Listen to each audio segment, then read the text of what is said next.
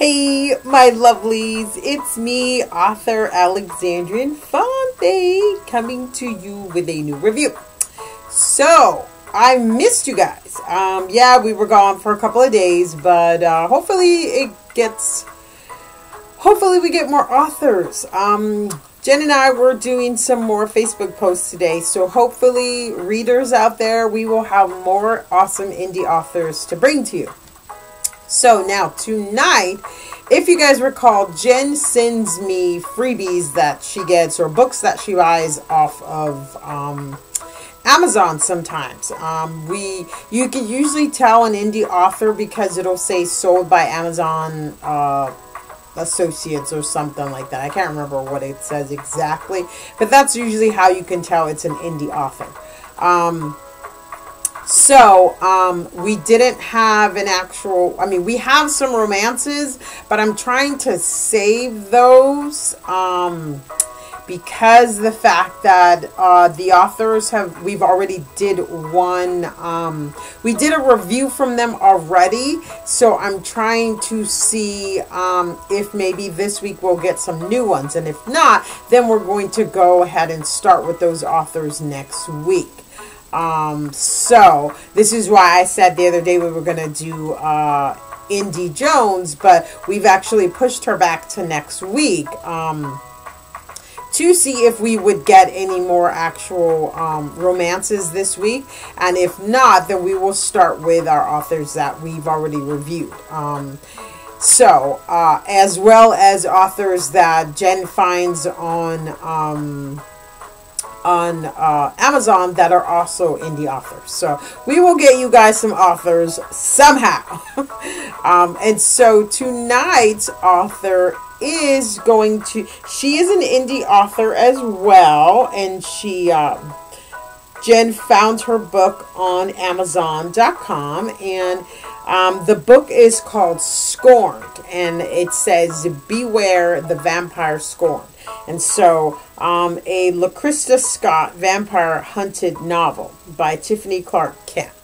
Okay, and here is the cover. Okay, so this book follows LaKrista Scott.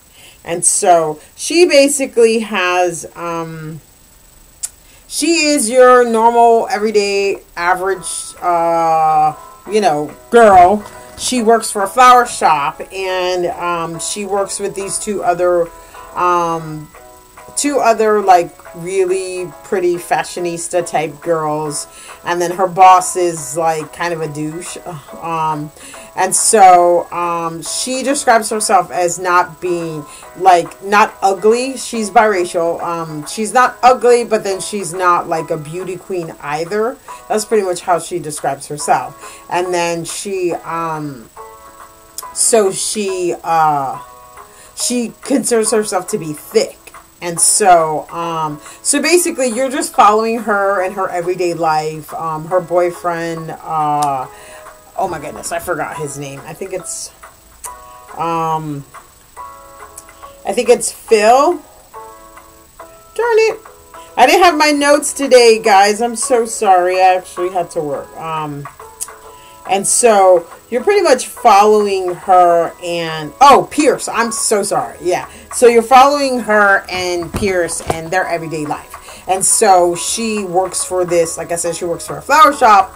And then one night she decides to stop off at the bodega, liquor store, whatever you want to call it, and get like beer.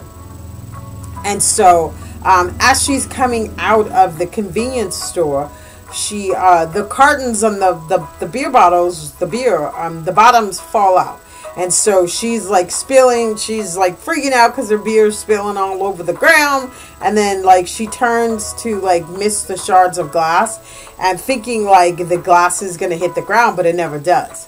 And so when she turns back, there's a guy standing there, and then he has a conversation with her. He doesn't really say anything. She introduces herself, and then like reluctantly he introduces himself, and then he kisses her hand, and he says that he'll see her again. And so basically she goes home, and and she's talking with her boyfriend, and then she falls asleep, and then she has this really weird, vivid dream. And it feels like someone actually bit her in this dream, and she's dreaming of vampires. And then so after that, it's like the book goes on, and it's, dealing with the boyfriend Pierce, and then his brother, and then the younger niece who's actually 16 and she's pregnant, and all of this takes place in South Carolina. And so so after that, she starts having these dreams, and these terrible dreams of like this vampire like biting people and basically having a conversation with her, but she doesn't know him.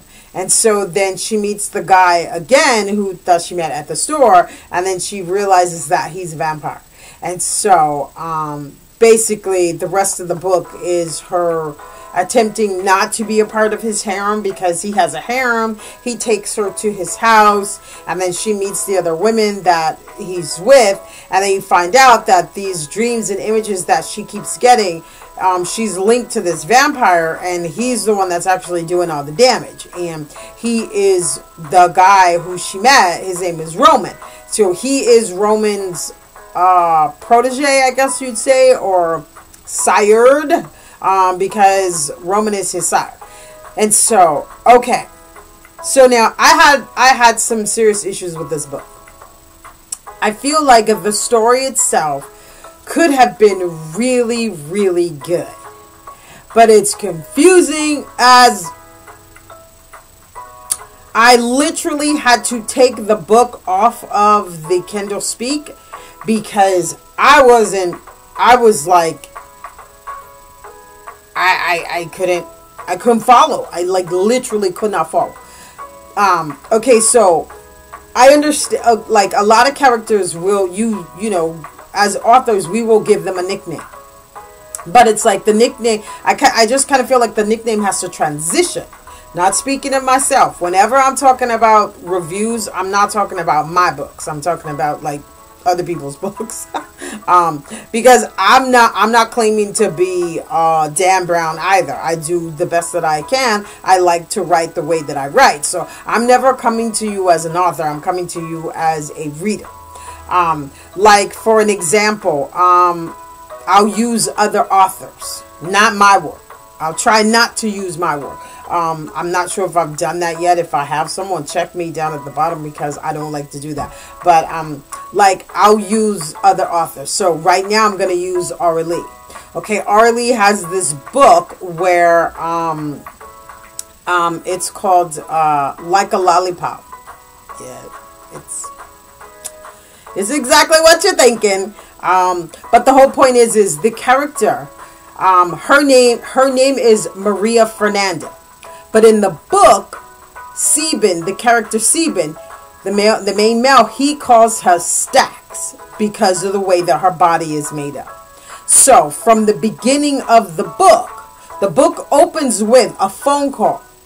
He calls downstairs to say, "Hey, what are you doing?" She says, "I just got in." He says, 5 minutes. She goes, "Awesome." Well, it's obvious they're going to have like a little tete-a-tete. Well, when she's doing what she's doing, he basically yells Stax. And that is how the character is that's her name through the majority of the book. Now, when she goes to work, you know her as Maria Fernanda. But the whole point is that Aura Lee began the book with calling this character Stax. Okay, so now in this book, Scorned, the character's name is LaKrista, but the main male character at the time, at the beginning of the book, Pierce, her boyfriend, he calls her Stacy. Okay, those two names, like, I wasn't getting how he went from, I didn't read that part. I looked for that part in the book to see if the author told you why he called her Stacy. Maybe I missed it. Maybe I didn't hear it, because I even went back and, like, reverted the pages so I could hear or see where the nickname Stacy came up. So the first entire half of the book, I'm reading it and I'm like, who the fuck is Stacy? Because basically I thought this character's name was LaKrista. So that was very, very, very confusing. And then the author doesn't use ellipses. So you never know when the point of view or the scene changes. So like she has italicized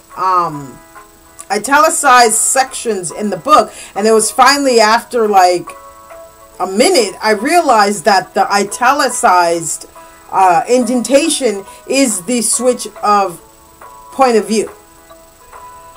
So that was very, very confusing. There were no typos. I didn't see any typos. I really, really feel like this could be an amazing book, because I'm going to star this book. I'm going to give her a 3 stars because of the fact that the work itself that she put into this book was really good. The characters, the premise of the book, the 2 vampires, the sire and, the siree. I'm not exactly sure what it's called. Because in my series, I will refer to my series right now. I call the sires, they're called the progenitors. Basically, they began the race. And then you could say Vamp Daddy, his whatever, I like Sephiroth, my character Sephiroth. 6 calls him his Vamp Daddy. Or actually 6 doesn't, Joby does. She does it as a joke. And she's like, yeah, that's your Vamp Daddy. But I don't know exactly, I can't remember what you would actually call the creator. So maybe creator, if that works for you or whatever. But the parameters, the dynamics between the creator and his sire, and the sire and his vampire could have been really, really good if there was not so much confusion in this book. I literally could not figure out what was going on half of the time. And I had to go back and reread excerpts of the book. And so that was very hard for me. And it's like, and I don't want to start this book low or don't give it any stars because of the fact that the story, the premise is good. And, I would have been like completely entertained with this book because of the premise of the story. And the story is actually good. I was just confused. It's like 1 minute I'm in this part of the book and then the next minute someone else. And it's like you're in a tennis match. When the story is really good, and it could, if she maybe learned more techniques in like transitioning a story, and even if she didn't use ellipses, transition words, and this is coming from the teacher, okay, not the author, not the reader, this is the teacher. Transition words will also allow a reader to know when there is a break in the story. So there were no transition words like however, albeit, in as much as, notwithstanding, nonetheless. There were no transition words that would help the reader transition to a different point of view. So this is a good story. What I would say is that the reader go back and include the author, I'm sorry, not reader, that the author would go back and include these into the book. Ellipses, transition words, and breaks, complete breaks, headings, because there were no headings in the book, like, the interaction between LaKrista and Roman. Roman is the sire, LaKrista is the vamp baby. So basically, when they first interacted and when they began, that needs a prologue, or that needs a flashback, or even if she even said the word flashback or prologue, put one of those in there, because your reader is very, very, very confused, because I was confused as hell. But like I said, it's a good story. So I'm going to star this book a 3 stars. She could have gotten a 4 or 5 because of, I love origin stories and back histories like that. So if you have an origin story, hit me with that, baby. I love stories like that because me, myself, I'm going to refer to my books, but not in that way, but I write origin. Every freaking character that I have, I write origin. Maybe that's because I'm like a Star Wars, Star Trek, you know, I'm a superhero freak. It's like, you know, my uncle he was one of the artists for Mattel, and when you had like the little action figures, and then he was one of the main artists for Marvel back in the day. So when comics came like fresh off the press, my uncle would bring like a stack of them to me and my brothers. And so I've always been a serious comic book freak, graphic novels, all of that. And so basically, if it's an origin story, I'm loving it already because it's origin. So I feel like this author the origin story is there, and she could have really worked with it. And so this is why I don't want to star her book under anything than 3 or give her a no stars, because it's not her story that's the problem. Her story is good. The problem is that she's not using breakage where the reader knows, okay, now I'm in another point of view, or okay, now I'm back 2 centuries ago. So she doesn't have any headers or any breaks or anything to you know, prepare the reader that, okay, boom, I just switched to fit. Not saying this is for her book, but this is just an example, saying, you know, wow, I just switched to 5th century you know, Egyptians, or the 5th dynasty in Egypt, or I'm in the Greek, you know, I'm in Athens or something like that. Basically, there's nothing there to let you know that you're in a whole nother different area now. So if anything I could say about this author, I would say that she go back and she put those into the book for the reader, because I was very confused. I mean, I like the story. I think, like I said, I think it's a good story. I give it a solid 3 stars for the story, because the story was really good. I just feel like she's gonna lose readers if she doesn't go back and fix that. And, you know, some readers, unfortunately, are not gracious at all. And so, because I had to actually go back and fix one of my books, and it was just 3 lines that the reader did not get. And so she marked me a 2 star. She gave me a 2 star review, and she literally wrote the passage that she saw the issue with, and she marked the book 2 stars. And so I had to go back and fix that. And it was probably a good, maybe a paragraph out of a 200-page book. So readers are not gracious at all. And this is one reason why we're doing this channel too, so we can help indie authors out as well. The Teacher in Me. So that's pretty much it. Once again, the book was called Scorned. Just a second.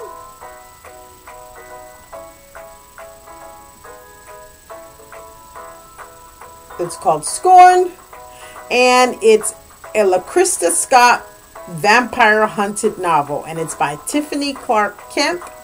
Beware the Vampire Scorned. And here is the cover.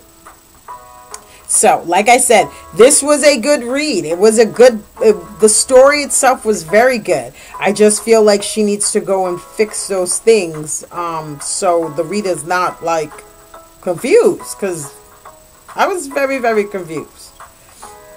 And that's pretty much it. And now tomorrow, we will be reading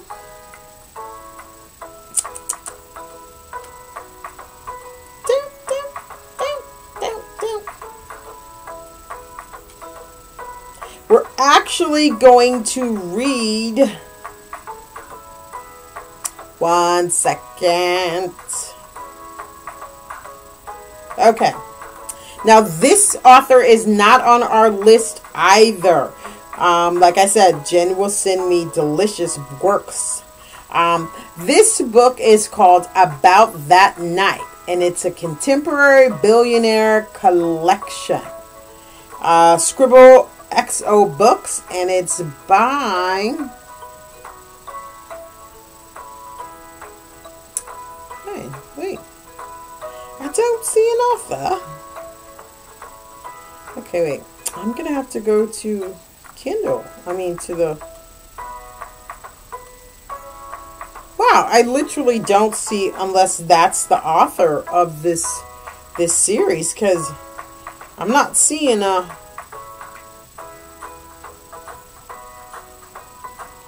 Yeah, I don't see an actual author's name here. Okay, if someone out there, if you know, because it just says Scribble XO Books. So, is it by, like, a... Yeah, and it's not... Yeah, whoops, I mean, excuse me? Yeah, the rest of the books in this series, they have an author on them, but... Yeah, so where... I'm not understanding why. I will figure it out before tomorrow to find out, so we know who this author is. But this is the cover, and it's called About That Night, and it's a contemporary billionaire collection. Now, billionaire romances are like my guilty pleasure, because... Oh my gosh, what was it? Year 2017, I think. 2017, I think there was a flood, like a serious flood of billionaire romances out there. It was like every time you turned around, there were some billionaire romances. Our lead does like 3. She does 3 or 4, I think it is. And she does 2 that are older women, younger men, which I really love. They were delicious. And then, I tried my hand too. I did 1. Yeah. No. I did 2. 2. I think. Because it's not really my cuppa. But I just wanted to see if I could do it. If I could write it. I am primarily a paranormal author. And sometimes I switch over into historical and contemporary just for fun. Because I have 44 titles under paranormal. And then, I mean, it's still 18 contemporaries and 11 historicals, but I'm primarily a paranormal romance author. But anyway, so, make sure you check out that book, because, like I said, it's a very good story. I just didn't like the way that it had me confused. Once again, it's called... Let me show you one more time before we go. It's called Scorned, a LaKrista Scott vampire hunted novel. You guys make sure you go out there and pick it up and read it for yourself. Remember, any review that I do on this channel, they are the opinions of Poison Pen reviewers. They are not yours. So make sure you go out and get these novels and books anyway, because you might find them extremely delicious. I mean, I found that book very good. I was just confused in places, and I feel like doing what I suggested would help the author, because then it would just knock out all the confusion. But remember, it was a good story. It's just I was confused. So anyway, and that's pretty much it. And then tomorrow we will be reading About That Night, and I will figure out who the author is before tomorrow. And that's pretty much it. And we will see you guys tomorrow.